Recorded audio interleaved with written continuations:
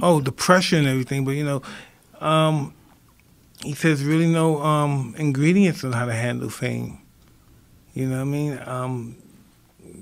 We have to see what Department of Fame is your problem, and we have to work on that issue from there. But no one knows how to conduct themselves under that kind of pressure.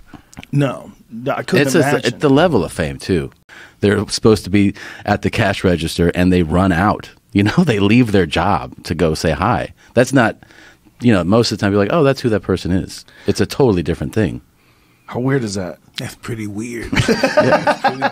It took time for me to get used to that stuff. I used to be one of those, get the fuck away from me, man. What are you doing, you creep? You know what I mean? Because I never knew how to conduct myself.